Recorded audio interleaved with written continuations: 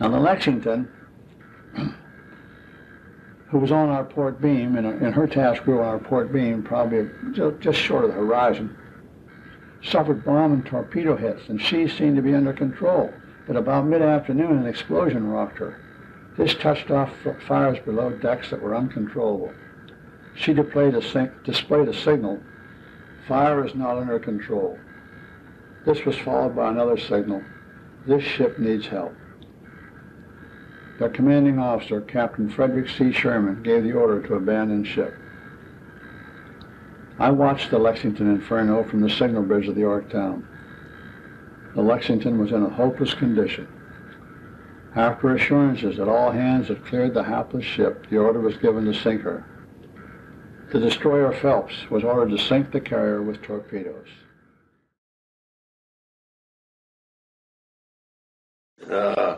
They were all alert. They finally realized that the main thing was to protect the carrier.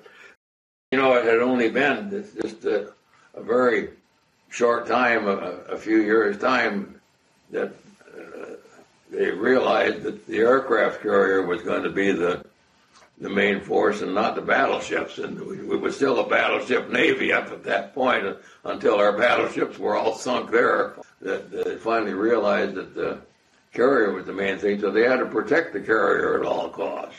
So they would make up this task force of a carrier, and outbound to the carrier on either side, and ahead and behind would be battle cruisers and smaller type cruisers, and out beyond that would be a line of destroyers and so on. And of course, anytime you'd make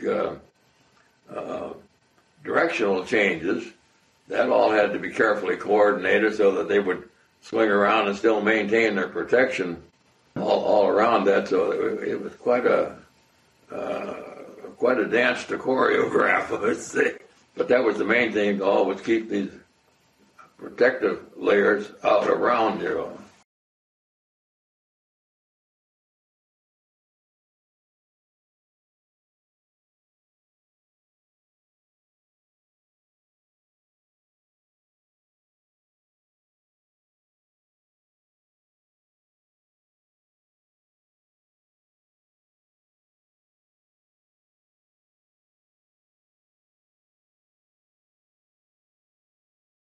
The anti-aircraft screen for TF-17 was composed of a limited number of ships. Fire support was not adequate. 4 destroyers concentrated in the eastern semicircle of the screen, with 3 widely separated destroyers in the western semicircle. The 5 cruisers were evenly distributed around the carriers on an inner circle. The absence of the firepower of the ships of TG 17.3 was keenly felt.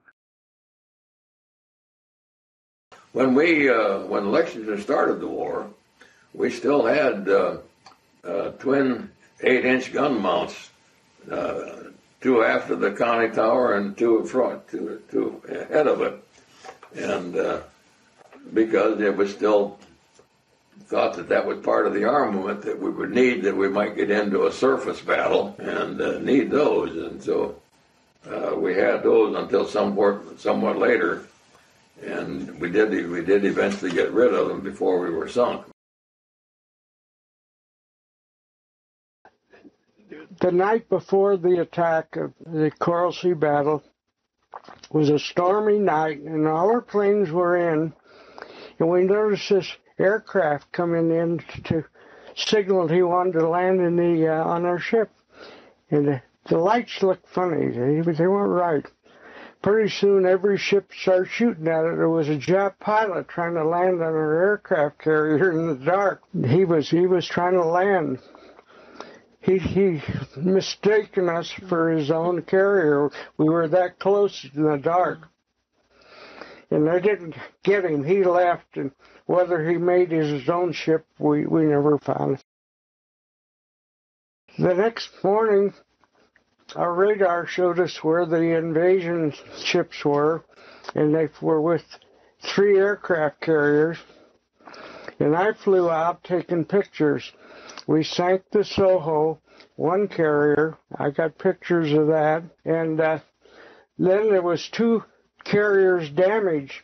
And it's a good thing because if we hadn't damaged those 2 ships, they were in dry dock during the Midway battle, so that cut them out of using 2 more carriers, which would have been a balance of power. During the Japanese attack, each carrier maneuvered independently of the other. The Yorktown turned initially to the right to avoid torpedoes and continued in a southwesterly direction away from the Lexington, the flagship of the OTC, which remained in the original attack area. TF-17 broke up into 2 groups. 3 cruisers and 3 destroyers accompanied the Yorktown, while 2 cruisers and 4 destroyers remained with the Lexington. No attempt appears to have been made to readjust the screening ship to protect the after semicircle. Through this hole came the majority of the Japanese bombers. Later, the Morris was ordered to close this gap. When the attack ceased, the 2 carriers were 6 miles apart. Although Allied forces claimed a total of about 73 Japanese planes as a result of this action, actually, only 43 Japanese planes were lost in combat. There's a lot of different. Our planes were attacking them, and their planes were attacking us. Aerial fight. We did wonderful with they took them turrets off. Turrets, we had to try to copy the 1.1, which is a pom-pom. Only one problem with them, big problem. Hit the clips if you shook them, while the sort of double bang. They had to be perfectly balanced to go into the they threw a lot of one half, sometimes 8 shots, and shoot, man, it was it. But when you had it shooting, it was acting down. We were shooting from starboard. I was on the starboard side. The whole attack was from the whole side of the port side. Got hit by 2 bombs, 3 torpedoes. Okay, the lift, it was a 7-degree lift port. And the captain was trying to zigzag in amongst the torpedoes, but he found the ship turned way too slow for the speedy planes, and took 4 torpedoes on the port bow. When the first torpedo hit the water on her port side, the Lexington's rudder was put to full right. Then, before the ship answered her rudder, the Japanese launched 2 torpedoes on her starboard bow. Her rudder was now put full left. More planes were seen dropping torpedoes on her port beam and quarter. The rudder was again shifted to full right. By this maneuvering, she succeeded in avoiding some torpedoes, but she took 2 hits in her port side. Immediately after the torpedo attack, she was hit by dive bombers, which scored 2 hits and 5 near misses. Because of the after torpedo hit, the Lexington took the 7 to 8 degree lift to port, flooding boiler rooms 2, 4, and 6. This lift was counteracted, and the ship continued at 25 knots to land and launch planes. The serious damage which resulted from the torpedo hit on the forward gasoline tank was not immediately apparent. When a ship that size can shake as frightfully as it did from one torpedo, it's frightening. The ship was 898 feet long, 108 feet wide. It weighed 33,000 tons, and it was loaded with the whole bit that we could get aboard. When the torpedo hit, it actually shook the ship completely, because as I was going from one compartment to the other on my way to the battle station, the second torpedo hit, and instead of my going through that door, I went right into the bulkhead, because it had shaken me one direction and the ship the other.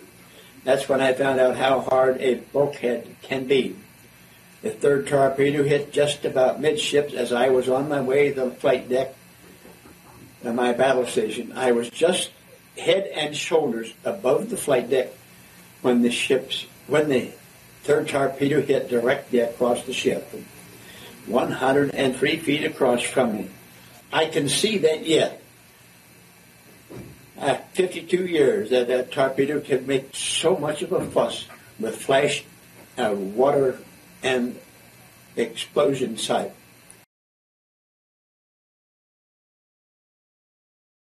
Just like riding on a car about 40 miles an hour across a speed bump. It's through you, here to there. All you had to do was hang on, put your hands out and hit the bulkhead. It bounced you. The whole ship jumped up in the air and came back down. Murder number 3. That was enough to turn ships over before. Still cruising at 3 knots. Those holes where the torpedoes and the water rushing in, he's having an awful time shoring up the shore on the inside, but they finally got it and got it all shored up so that the no more bulkheads were breaking.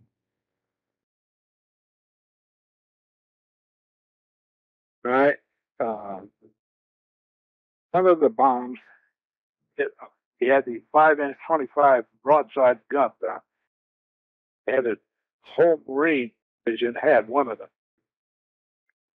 One of those bombs hit the ready locker, which is wide. Big shells that exploded just like a big flash. I knew guys were all right. After it was over, I walked over there and did it. The Yorktown recovered all her planes by 1300. The Lexington by 1414. As we approached our group, there was a tremendous outburst from our ships. I think some of the worst I've seen in the war, until they called it off. But they said they had given us up, and I recorded 5.1 hours in flight, half of that, over half with a torpedo under a lead. And we landed aboard with no measurable fuel in the tanks, but everybody made it back on the board.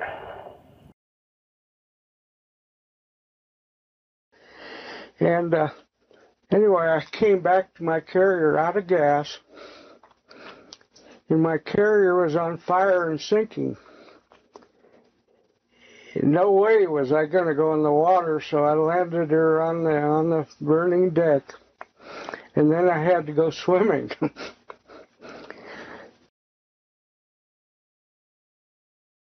At 11 o'clock, they served 1 apple and 1 sandwich to each person. Where the general quarter stations. Mess cooks went forward and got the food and distributed to all everybody throughout the ship. And I got sandwich and an apple, of course. But I noticed the motor room was no longer, because I could hear how fast the engine motors were turning, but they were no longer running at a high speed. It was running probably around 32 minutes. And it slowed down and stayed that way.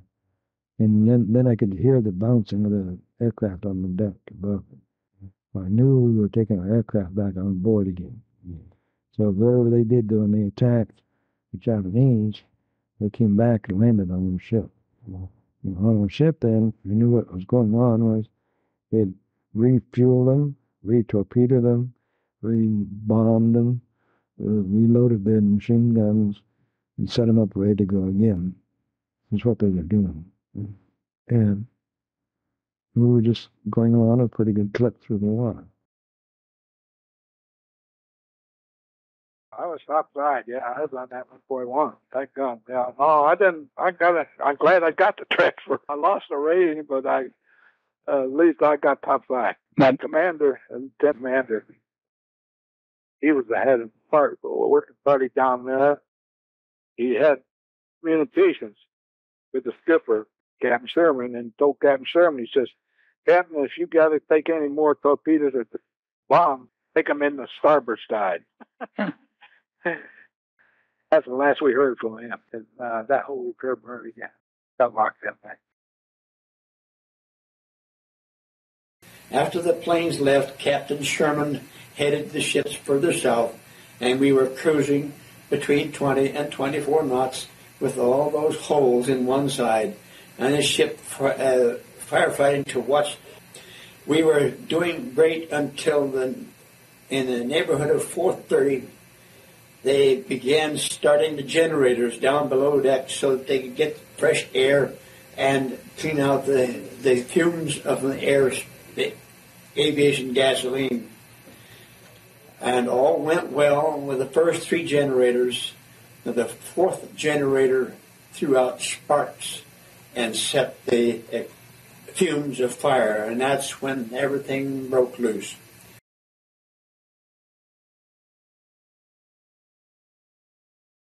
One of those guys got into ice cream tea dunk stand they had down there. Got this ice cream, big old, big 5-gallon. Bring them topside, and the guys are taking their helmets and dipping them in there. At 14:15, the Lexington had another internal explosion. At 14:25, she reported fires out of control. At 14:56, she requested assistance. At 17:07, she was directed to abandon ship. At 19:52, she was sunk by 5 torpedoes from the Phelps. 35 planes on deck sank with her. Anyway, I landed aboard and was spotted on the front elevator.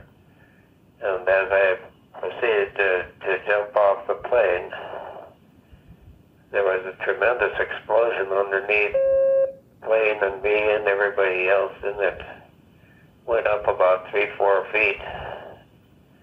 There were explosions all around, and the fuel lines had been ruptured on the Lex and below decks, and they could not get the fuel. So we and the planes and everything else were destined to remain aboard.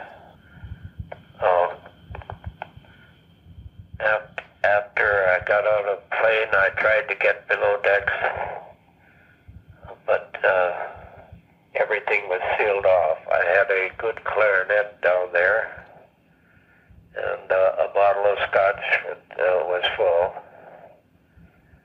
and they had to go down with the ship. In the meantime, about half the crew was on the bow and the other half on the stern.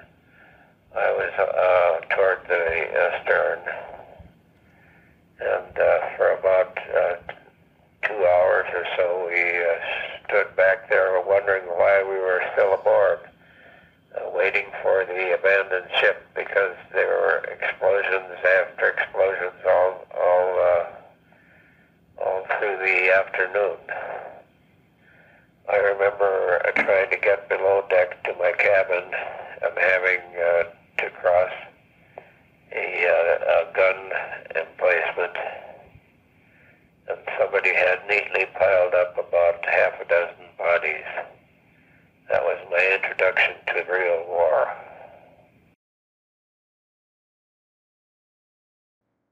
Well, along about 4 in the afternoon, suddenly there was a terrific explosion. And I didn't feel anything. I just heard on the soundbar telephone that there was an explosion. The deck below and forward of the bridge, there was an explosion. And then the battery lock, the catapult room. The Lexington wouldn't have steam catapults. We had electric catapults. Later on, the ships all had steam catapults. The Lexington was old, and she had electric catapults. And then they had backed up their electricity with batteries. And somebody figured that the batteries had exploded. They were on full charge. All of a sudden, there was this terrific explosion. And then immediately called up, and the repair party started running there to help. And so that, of course, gave the repair parties were all in place so they could fight this fire, because there was sudden fire. The only thing is, they get the fire out in one compartment, and they start in the next compartment, and the compartment on each side of them explode. would have put more repair party on there, one of them here, one of them there, and that would explode. They wouldn't want to warn in the world. Of course, if that battery could have got exploding power and could have exploded, but no one thought that there's something else that's going on. We were fighting fires all over the ship at that time, but they didn't account for as much as the one time when the fourth generator kicked the worst thing into it, and that was the death knell of the Lexington, because it began to explode down below decks in the aviation furies, and that was the end. It just started to blow, and it worked its way all the way through the ship. And the second explosion blew the forward elevator completely out of its socket, and it settled down about 6 inches below the flight deck. So there was no way that an airplane could fly off the deck anymore.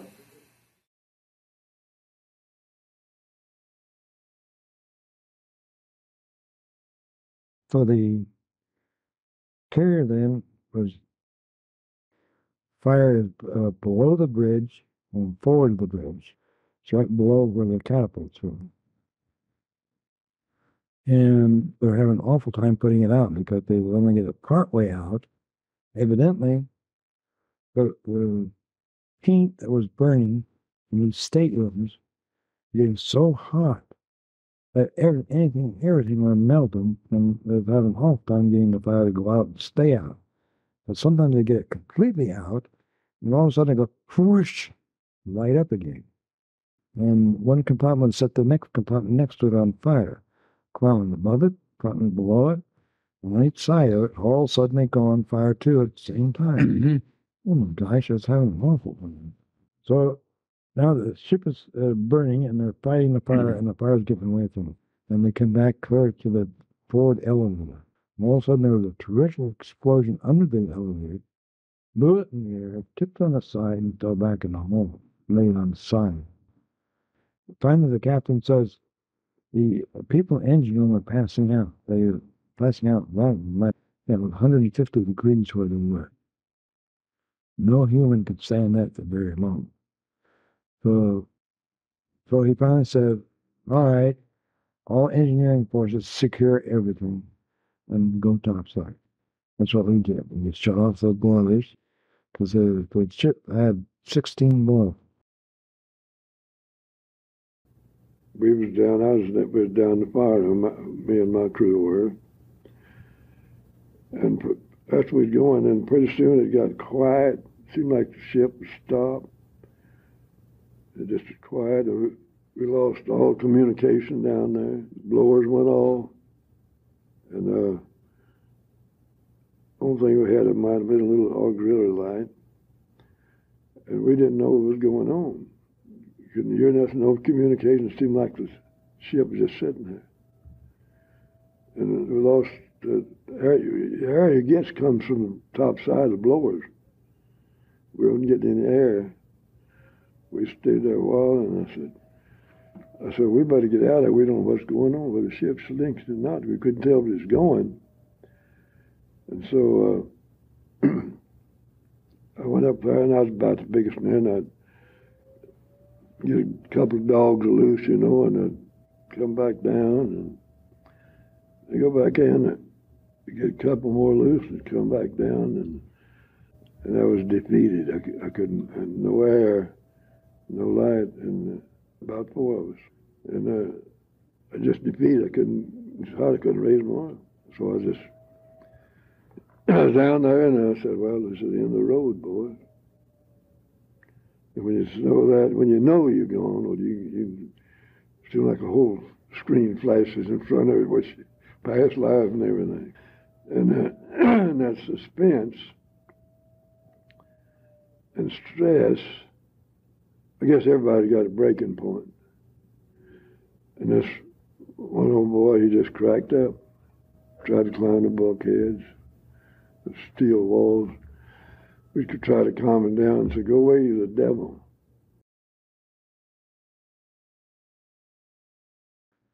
Right now, I'm in the engineering force, and I went topside like I was told to do. I got up on the flight deck and looked down. There's a whole airplane, all landed, all fueled, all some of them had bombs, some had torpedoes, all ready to go. And he was sitting there on the deck. And there was an awful lot of black smoke. You couldn't see much of anything, inside the ship until this one made of smoke thing. And somebody came up from over the side, because on the port side, 3/4 of the way back on the ship, one on the catwalk, that they had floats and they had ice cream of all kinds. And somebody went in there and started helping themselves. And then nobody said anything, so everyone just started doing something. Everyone all in it all took their turn of going down, helping themselves to ice cream. So we sat on the deck eating ice cream. My ship's burning. And that was when there was a lot of us had to abandon because of injuries. I went down with the wounded onto a destroyer that had pulled alongside, and the fires and explosions kept going better and worse and all. And finally, Captain Sherman and Admiral Fitch got together and said, "You'd better get these fellows off of here, or we're going to go down with them." So they sounded the abandoned ship about 4:45 in the evening, and the ship was completely a fireball.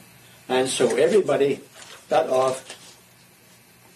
If we had ever seen any of the pictures in magazines or newspapers or whatever else, Life did a good job on it, of seeing all of the sailors going down the lines at the fantail, heading for the water to get out of the way of the Fury. They could not get off because they're the only place they could go, but there was no place on the flight deck. At 5:30 or 5:45, all hands were clear, and our ships finally went back. After the carrier was on fire and sinking, all the ships stopped and they circled around us. They weren't worried about submarines. And there was 1,500 on the carrier. 300 were killed, and I don't know how many wounded, a lot of them. But during the rescue, they didn't lose a crew member. The destroyers backed up where their fantail, the back of the ship, was under the flight deck, and they lowered the wounded down onto the decks of these destroyers. A lot of men slid down ropes and their hands were burned terribly. I jumped feet first, and I thought I was never going to come back up again. But then there was a raft in the water, and they had a wounded man on there, and he didn't have any clothes on, and every inch of his body was water blisters. He's been born in an explosion, and when the seawater hit his flesh, he just screamed. I never did find whether I doubt if he lived after they got him in. I swam around to finally the cruiser Minneapolis picked me up, and they put a cargo net over the side. I tried to climb up with my wet clothes, my shoes on, up this net. I got about halfway up, and I ran out of gas. And some sailor, he scrambled down and pulled me like a wet fish up on the deck. And we thought, well, when it gets to the magazines, well, maybe that'll spur a little action. Finally, the call came after they had taken all the wounded off. When the abandoned ship came, people went for the water any way they could get there, and I went to my plane and took out a raft, blew it up, and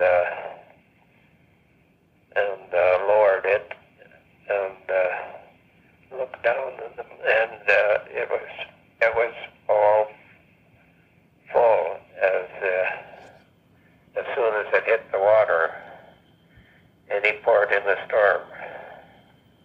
I went to another plane, got a raft, and told a friend that I'm going to lower this down. I want you to go with it and hold a place for me, please. Which he did, but the place was about one hand width around the line surrounding the raft. She had 16 boilers, but she shut off. They shut off everything, including the saltwater pumps. The saltwater pumps gave the fire mains salt water to fight the fire. Now they suddenly have nothing to fight the fire with. So throughout the ship, they had the handy-going, they call it, which is gasoline powered. They set them on the hangar deck, hang the hose over the side into the water, into the ocean, and they suck the water out of the ocean and pump it into the fight the fire. Where my bunk compartment was, like I said, was just outboard where they stored the torpedoes on the hangar deck. So they sent a seaman down to find out how the warheads on those torpedoes are doing. Because none of those things will have to blow the whole side of the ship apart. He put his hand on two of the torpedoes, and they were just plain hard. Next two, he put his hand on, he went away with no skin on his hand. Either one. The blood strip was hot. It was about ready to explode. And there was a whole bunch of them, I'm not sure how many, but I remember seeing maybe 40, 50 different torpedoes hanging in the road. Any one of those would blow the whole side of the ship apart. Then we got about 40 of them. They're all getting hot. So the captain says we're going to have to abandon the ship. That's what we did. And then after a little bit, we was about all about to get beyond ourselves, I guess.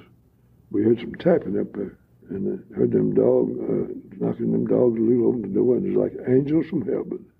Yeah, because it'd been a while, because they'd check all the fire rooms in the place. They'd check all the water top compartments. But we knew that was all of it. Because we knew we was gone. There was no way out because we didn't know the ship was sinking. We couldn't do nothing, and it was getting hot. Because your air comes from the blower's top side. That's their air conditioning. So it was probably about 5 o'clock in the afternoon. And they finally said, abandon ship. There was nothing we can do. Abandon ship. So the firefighters stopped fighting the fire, and all everybody started abandoning the ship.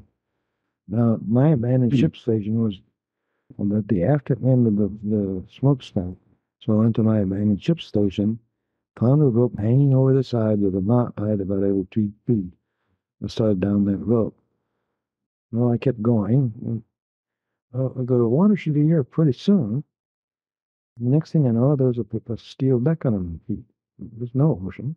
There's a steel deck. I'm sitting on there's no steel deck sticking out from the side of the ship. What's going on here? But I couldn't see anything. There's too much smoke and black. So little by little, I allowed my weight to be set on my feet. Took the line still in my hand, and finally came to about a bed of turrets on the ship, alongside the Lexington. So I was turned around and put my back against the turret and waited. Well, now, all these people are abandoning ship. They're coming down, well, a huge number of them are coming down behind it. I mean, the water is full of people. How in the world is the ship going to get away from the carrier? All those people, until they try to back down, they're going to back right over the top of them and kill every one of them. Not what they're going to do. Every time they returned, everyone was interested in watching the election because she was smoking and burning. She was listening quite a bit more in jail than we were on. She was listening on burning and smoke of roaring and others. And it's starting to get dusk. It's about 6 o'clock, and it's just starting to get dusk. And everyone began to wonder, what are they going to do about this? The Japanese are here somewhere, not very far from here. They're the ones that hit us today. We're going to advertise that here's another carrier that'll be looked on, and cruisers, and all these destroyers. We'll advertise them where we're at. You got those carriers, but they're going to come and sink a whole bunch of us. We don't do something about that Lexington. So we found out very shortly what they had to do. until one of the destroyers around the Lexington fired all 6 torpedoes after the ship and sinking. Fired all 6 torpedoes. Of course, only 2 of them. During that time of the war, American torpedoes, 1 out of 6 exploded. It didn't do anything. The commander of the Lexington and one of the survivors. They saved even the dog. Our country can well be proud of the performance of the officers and men of the Lexington. Their conduct was magnificent. It makes you proud to be an American, to see the way these boys performed.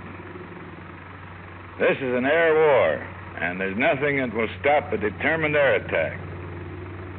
It's interesting to note the conduct of these men when we had to abandon ship. They took off their shoes, rolled their socks, placed them neatly on the flight deck as if they were coming back to them again. They are typical American boys. Some of them went down to the ice cream fountain just at the end and filled their tin hats with ice cream and calmly ate ice cream on the flight deck just before taking to the water.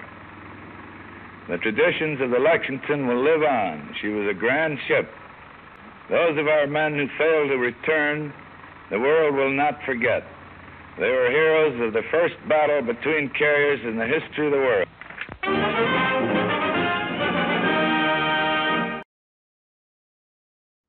Well, years later, they went and analyzed what happened from the survivors, what they heard, what they saw, and they discovered that what had happened was the torpedoes hit up forward. It was up on the forward port bow. The farthest aft one was just almost broadside of the bridge. That's where the fuel tanks are. Gasoline fuel tanks for the airplanes. And they destroyed 2 of the tanks and ruptured 2 or 3 other tanks of aviation gasoline. The aviation gasoline has fumes. The fume drifted up from there throughout the whole forward half of the ship, drifting one compartment to the next compartment, one by one, until it started exploding. And it started exploding, and that made it even worse. The fumes got even worse than ever before. And now it was just gasoline exploding. One of the generators, evidently, gasoline fumes in amongst those generators made sparks, and that was it. Now, that area of the ship was the admiral's quarter, the captain's quarter, the officer's quarters, and it was the ship's where they keep the records of the ship for the crew. That and pay department, that was all that area. That was what the ship was, and all through that area there wasn't anybody doing anything. So nobody was there smelling. They just filled up, and before anyone knew it, they'd start exploding.